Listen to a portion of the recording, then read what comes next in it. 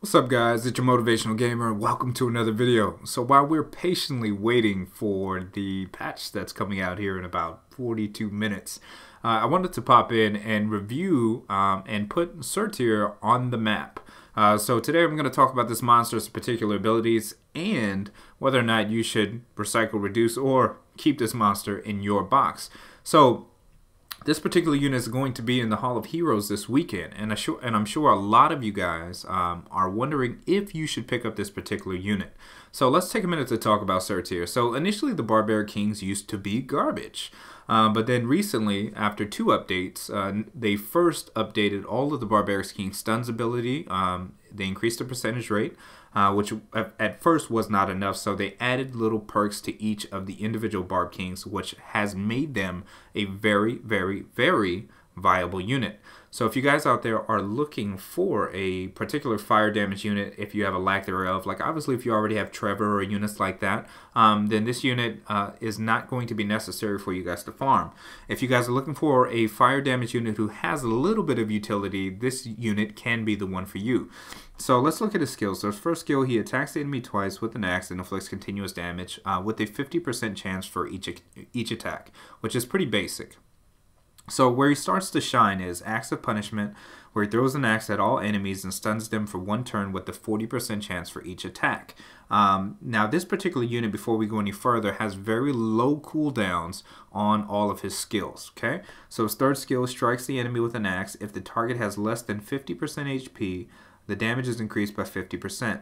When this attack is on cooldown, his attack speed increases and he recovers 10% of his HP every single turn. Okay, so this is where the third skill is where these units particularly shine. Now with the Barb King having 4-turn cooldown on both skill 3 and skill 2, that means that will let you know right out the gate that those skills will go down another turn. So what you're looking at is 3-turn cooldowns for both skill 2 and skill 3. So if you're going to get this unit, which if you do get him, it wouldn't be a wasted investment. I would definitely look into rooting this unit Violent, okay? Violent Blade, Violent Revenge, however you want to do this, and really maximizing on his efficiency.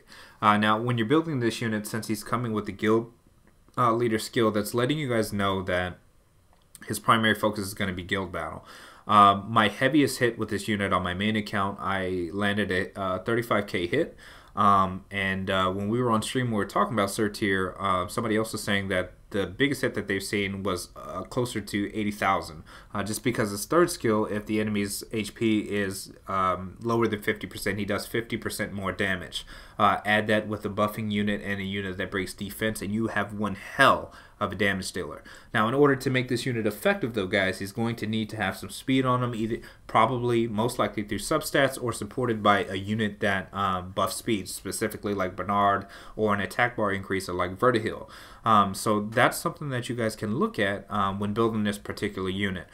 So he's going to be one of those units that are teetering on good, well, not really good, but farmable or not farmable. It's not going to hurt you if you don't farm them, and it's not going to hurt you if you do. But that's up to you and your box to really decide what you're going to do when the Hall of Heroes comes out. So again, guys, Surtr can be good. So what do you do if you run into this particular unit in the arena? If you run into Surtr in the arena or guild battle, your biggest concern is honestly just to kill him. You're going to want to get rid of him quickly. If ruined correctly, he can deal a lot of damage very, very quickly to any one of your team members. So keep that in mind, and make sure that if you do run into him, obviously counter with water or another fire unit. And if he does manage to get a stun off, let's say paired with with a violent proc, you could be in some trouble if your team falls victim to defense breaks. So make sure that you get rid of this unit very quickly, so you don't have to deal with any extra BS that will allow the rest of his team to annihilate you. So with that being said, guys, this unit is, I'm gonna rule he's balanced. So if you need a fire unit, I would say definitely go and get this unit this weekend, or if you need food for your other Barb Kings. If you don't, however, if you don't farm this unit or if you don't eat fodder, it's not going to hurt you if you pass this current Hall of Heroes up. This is one of the better Hall of Heroes in terms of if you need a damage unit. He's not utterly useless like a lot of the Hall of Heroes that, or Hall of Zeros that Come To Us provides for us.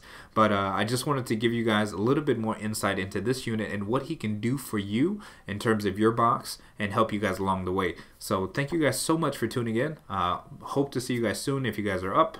We're going to be streaming. Well, we're still streaming. And we'll be covering, doing live coverage of the patch that's happening here in 36 minutes. So I hope to see you guys there. If not, we will see you guys in the next video. All right, guys. Peace.